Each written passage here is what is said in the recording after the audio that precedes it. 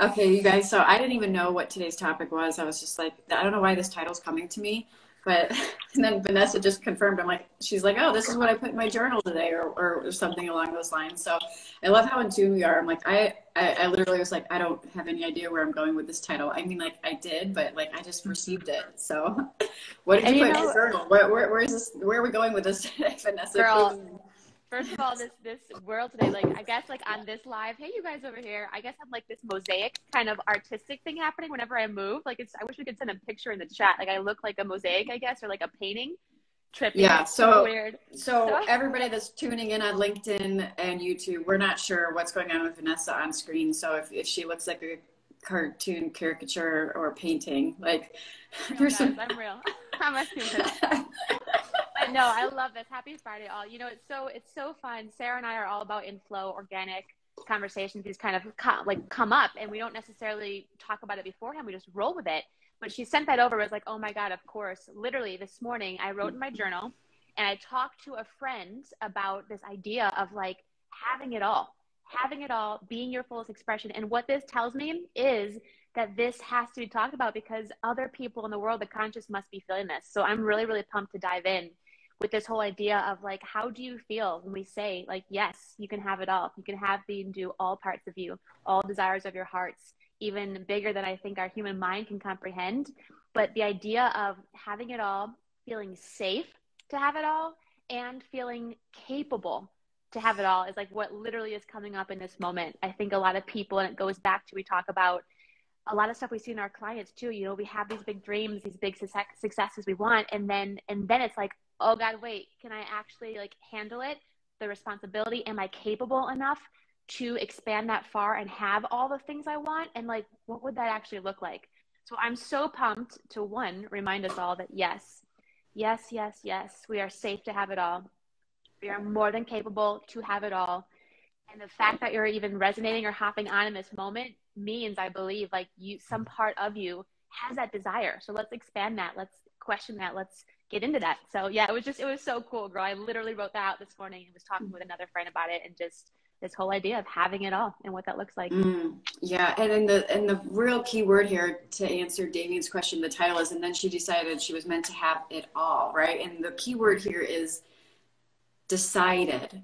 It is a moment of decision where you just get to decide. Are you going to be the girl that sits on the sidelines with a case of FOMO, looking at everybody else live their best life and create their dream soul business, and the whatever that looks like on the back end for you, creating the abundance or prosperity, whatever that looks like for you, freedom, time, money, travel, success, friends, more leisure time, all of the things, right? You get to decide in the moment now, and there's a clicking that comes into place, and it's magical to see this within our clients when they click into place and they finally just decide. Enough with the excuses, enough with the past stories, enough with the dragging the past into the current present moment, trying to, I just put a post out on Instagram about this, you know, really making fear-based decisions of how to like safeguard their way through creating their business and creating their dream life, like letting fear be in the driver's seat, right? Like really making a fear-based decisions around what should I be putting out? What message can I share? How should I share it? What kind of price should I charge? Like everything is, until you can flip out of that fear-based decision making and finally just decide and go all in on yourself, there is a leap of faith on yourself internally, energetically, which then also creates the ripple effect in the 3D physical world, where you will be challenged to take that leap on yourself, right? And this can be in all areas. It's not just business, it's love, it's relationships, it's all of these things. You have to be willing to take that leap of faith at some point and just decide. But I don't know how else to describe it. The key word that was coming through is decision, right? It really can happen in a moment. But then once you decide and you click into this moment, you click into this unwaveringly committed, I don't know if unwaveringly is a word, but I'm making it up. We just made it a word. We just made it a word. Unwaveringly committed, right, to your decision. And then accepting nothing less than that. Accepting, this is really getting really clear on your boundaries and your, what Vanessa and I refer to as drawing that energetic line in the sand and being like, this is what I'm available for. And I don't give a shit what else comes my way. If it's not in alignment with that, if it's not a hell yes, if it's not what truly lights me up, if it's not calling in the abundance or the prosperity or the love or the sense of, you know, like all the things that you want, then it's a no. It's really just a no. It's really that simple. And making that decision, because once you do make that decision, you know, it takes a little bit of time for everyone in your environment and the situations that you've already created that are based on past thoughts, based on past reactions and everything like that, to repopulate to this new intention that you just set for yourself, this new energetic set point. And so as everything else is up leveling around you, Vanessa, chime in. Go ahead. I just want to say, like, what I'm like, this is so fun because I love, okay, what am I trying to say? Sarah and I always talk about this decision. It's a decision. It literally can be that quick. However, I've noticed, I want to hear your thoughts, girl. Like she said, you were saying so much good stuff. So we are making, when the idea first comes to you, and like a lot of our clients, like, oh, it'd be fun. Like, I would love to have a business. I would love to do that. Can we feel like the energy around how light that is? So it comes to us, this idea, like, oh, I would love to have it all, or I'd love to have this. There's so much light in you because we believe that idea is dropped into you from source. It's already yours. And then what Sarah just said is key. The decision's made then. You get it then, right? But then our work is breaking down all of like the past borders of belief from all the other people that have done businesses and all the things that they have said about it, all the other people that have had it all, and like the struggles that came with. Am I making sense? Like how it's so fun when like that decision is so quick and it comes so light, easy, breezy, fun. And then literally, I always like to say, if you have something like that, like keep it to yourself so you don't get that boundary cross of people putting their influence from their perspective, their influence of their situation, because this is yours. This is your baby. You have a desire. Queens, we see you. Legends, we see you, to have it all, to make an impact. That's already yours. It came to your heart for a reason. Own that, protect that, keep it safe, because the decision's made, right? It's done. It's already done. And then you have to literally remind yourself in unwavering faith, like Sarah just said, that's how you walk in that unwavering faith, like it's already done. I hope that like came out right. I just had like a splur of stuff, but it's really powerful, really powerful. Yeah, especially when if you're surrounded in an environment where it's not supportive, which some of our clients are in that space where maybe their dreams and their desires and things like that aren't supported. You know, you're naturally going to call in more of your soul family that does support you unconditionally as you move into this space. And, you know, a lot of times it's your family that doesn't get it. It's a lot of times it's people that are really close to you that don't get it. The ones that you would really want the support from, that don't get what you're doing or the, the dream that's on your heart, and it's not their job to get it. And it's not your job to care whether or not they do. Let that land. And that, like, oh girl, that's so good. And even I can feel some people like listening on the replay, like that triggers for a hot second, because it's like, well, how can I not care what my family says? How can I not care? How can I just not care what people say? And we have to, guys, like that's it. I'm having something else come up that you just said too, my girl. Maybe it'll come back. But let's even, like, you know what? Let's play while we just talk for a second. If you have something that you love, like play the what if game. Like, what would it be like to have it all? What would it be like? What if I had it all? What would it be like if I had it all? And playing with that, having fun with that, right? Instead of letting this heaviness drop in, like, and the fear take over, that self-sabotage, play with it. Play with it. What does that feel like? What does that look like for you? Allow yourself to dream beyond what you've pigeonholed yourself into potentially at this point, because, allowing yourself to go there is the first step. Allowing yourself to go there and be like, what does that look like for me? What is it truly, like even when Vanessa and I are, designing Divine Femme, like this is literally being created through us because we're dropped in and this is divinely guided. And what does that look like for us? What does it feel like for us? It feels like fun. It feels like freedom. It feels like flow. It feels like luxury. It feels like abundance. It feels like prosperity. It feels like getting paid to show up just to be us and have fucking fun doing it. That's what it feels like, What does it look like for you? It's going to be different for everybody. What is your ideal? What does it feel like? What does it look like to, quote unquote, have it all? And doesn't have to be, when we use the word luxury, we're using that to mean everybody's perception of that can be whatever it is. Luxury of time, leisure time, time with family, time with, time to travel. Just, you know, it could be dripping in diamonds, or it could be just hanging out in the mountains camping. Like, I don't care. Like, what does it look like for you to have it all? That, like, that's what I love so much. Like, that's important, girl. Like, I love, love, love. That goes with our value of freedom too, and like freedom for full expression. Like, that's what I love so much. I'm gonna praise Divine Femme for a hot second, because I feel like so many people effort. Well, no, and I came from this world too, where so many people try to effort and say like, oh, my, like, luxury has to look like this, or my way is the right way. I have really, really we have dropped into ourselves where that's the part of your fullest expression of the freedom in your soul that you get to come here to this earth to play in. Like, your design life, your design life, your design fullest expression, your design luxury, your design freedom. It's so fun to know whatever's on your heart is already yours. And that's the freedom in creating yourself, creating your soul business, your own brand. Like, it lights you up, and it doesn't have to look like anyone else, but like remembering that you are safe and free to have it all, to create your fullest life. That's what I think gets me so lit, to remind people, because we come into this world and think about, like, going back to kids. When we play as kids, we don't sit here and like dream about some broken down half-ass car. We dream of like Lamborghinis and like Barbie ladies showing up in some like podunk, you know, shack. She's in a friggin' mansion. Like, we talked about this before. Like, so we come here, I have chills right now. We come here remembering that it's all just energy. We live in this overflowing, abundant world, right? And it's all equal.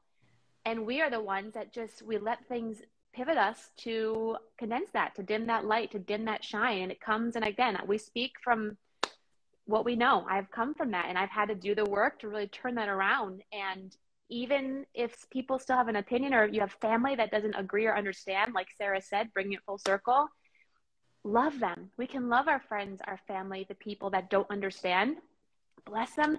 But we don't even have to worry about that or put energy to it, because they're in their own perspective. And you have that mission, especially the people we work with, for a reason. And it's almost like, it's like your responsibility to shine it for the world, right? Because like Sarah said, bringing it last full circle, it was so fun. It's not even yours. It's all sources. It's all divine, ready now to express through you. Like, that gets my soul so fucking lit when you think of this higher being. We work with spiritual laws that is unlimited. Like, the creativity in you is inexhaustible, because you are of source. So imagine what that would look like. Like, let your imagination run wild, where there is just, if you unleash that, if you fully unleash it. Yes. Yeah. Go ahead, girl. Like, yes, you get like this. No, that was just the word. That was just the word. I don't want to interrupt. That was just the word, like fully unleashing that, like allowing that creative expression to come through you unapologetically, and fully embracing that, and just deciding that this is how it is for you. Yeah. You get to create from source. You get to create magical shit from soul, and people are going to show up, and they're going to pay you for it. And you're going to live an abundantly, wildly successful in your own right life, because that's just the way the universe works. There's no guilt around that. There's no shame around that. There's no attachment to it. It's just showing up and actually just having fun for the sake of having fun, but making the decision that you get to do that. Making the decision, and then recognizing anything in the way that comes up after that decision is made, because your mind is going to try to lie to you. Your mind and your reality at current present moment, until the things start to shift and recalibrate to this new frequency set point that you just embodied. Your mind's going to lie to you. The people around you are still going to hold you to previous versions of yourself, right? Your boundaries are going to be challenged to be up leveled, and you're going to, this is where the quote unquote work is, right? Is for you to come into full on believing this at your core on a subconscious and a conscious level. This is just how it is. It gets to be this easy for you, and you do get to have it all. There seems to be this thing where people like to trade off success for their freedom, or trade off money for, their time, or think that they have to work really hard in order to achieve something. And this is the old paradigm way of doing things, you guys. And the more and not everybody's meant to be a walking, talking, living, breathing example of this in this lifetime. I'm just going to say it. Not everybody is meant to, but if you are hearing this message and this resonates with you, you are meant to live your most fullest expression, your most authentic, fullest expression. Fuck the perfectionism, fuck all the judgment and the criticisms and the comparing and all of that. You are meant to walk your most epic life path in this moment. If you're lucky enough to stumble upon your soul purpose, you know, like something that you feel so divinely guided in your heart to create that you know is calling you from the inside out, it's not even your decision. It's literally not even a choice. It's not even a choice for me to make this decision because I'm not in alignment with my calling. It's not a decision. It's not something that I had to find. It's something that found me, and I answered the call. And I remember the moment that I answered the call. It was in 2013 in my bedroom while I was in meditation, and I recognized the calling that was coming through, and I accepted it. And it was that's a whole nother video, you guys. But I remember when I accepted that, and I knew that everything in my life was going to be recalibrated around me, and all the falsehoods were going to fall away, and all the lies that I built my life around, and all the untruths that I built my life around were going to come for me. They were going to come for me, and they did. And I went through so many dark nights of the soul and so many moments of depression or sadness or grief or loss or coming to Jesus moments, I guess you could call it, right? And because everything that is not built on truth needs to fall away. And it's only painful and suffering to the degree that you cling to it as some kind of false identity for yourself. But when you make this decision, when you make this bold decision, bring it on, universe. I'm here for this. This is what I want. This is what I'm ready for. Bring it on. Be careful when you use those words. I've used those words before. And what comes after that is going to prepare you for everything that you are meant to experience in this lifetime. And it won't always look pretty, but it will be the best thing for you. And in hindsight, looking back, you will know exactly why it had to go that way. So be prepared for what you're calling in when you make this decision. And it doesn't have to, I'm not trying to plant seeds of fear. This isn't fear-based. This is recognizing that you are in control here, because to the degree that you attach yourself to the things that are crumbling away, that are paving the way, paving your path in gold for everything that is meant for you, we're here to remind you that you don't have to cling to this false sense of identity or these external validations from your friends or your family or the things that are keeping you stuck in this past previous version of yourself. This is, you know, we work with the, you know, women that are on the spiritual path, divine feminine, you know, leaders. They're no stranger to this process of a dark night of the soul or an ego death or this or that. So I know if you're resonating with us, I know I'm speaking your language. Recognize when you are at this point and you make that decision, everything that comes after that is serving you, and you won't know it until you look back in hindsight, but you will be grateful that it went that way, because you are being prepared for, you're being prepared for greatness. You're being prepared for all of the success and all of the abundance and prosperity that you are meant to show up and be a walking, talking, living, breathing example of, that this is actually how life gets to be. There are plenty of examples in the world that are fear-based lifestyles driven by fear and driven by all of these untruths, and plenty of examples of success at the expense of your life, or expense of your health, or at the expense of your time with your loved ones, or at the expense of, you know, your own freedom. You're not here to be an example of that if you're resonating with Vanessa and I. Not even for a fucking second. And it's a decision that just has to be clicking in internally. And then you do everything that follows that is divinely guided. You take one little breadcrumb, one little spiritual breadcrumb after the next, and you just keep showing up for yourself. And you literally train your mind to ignore anything that is a suggestion of lack in your experience and that does not support your highest vision for yourself. It's a lie. It's a lie. Your reality will lie, your senses will lie, your mind will lie until you catch up with yourself. Yeah. Until you catch up with yourself and fully embody what it is you're calling in, you're going to see evidence of all of the different things that are going to lie to you, of how it's not possible or how it won't work or why it's too big or why it's too scary, or all of the other things that keep you from shying away from fully stepping into your most quote unquote successful self, whatever that means to you?